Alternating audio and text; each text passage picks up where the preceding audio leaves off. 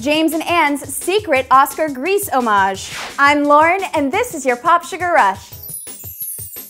James Franco revealed a sneak peek at what he and Oscar co-host Anne Hathaway have up their sleeves for Sunday's show.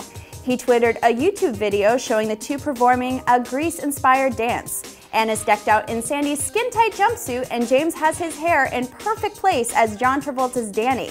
She's joining a long line of Grease tributes. Glee's Lea Michele also took on Olivia Newton-John's iconic look, as did Cameron Diaz in The Sweetest Thing and Mila Kunis on That 70s Show. Tell me about it, stud.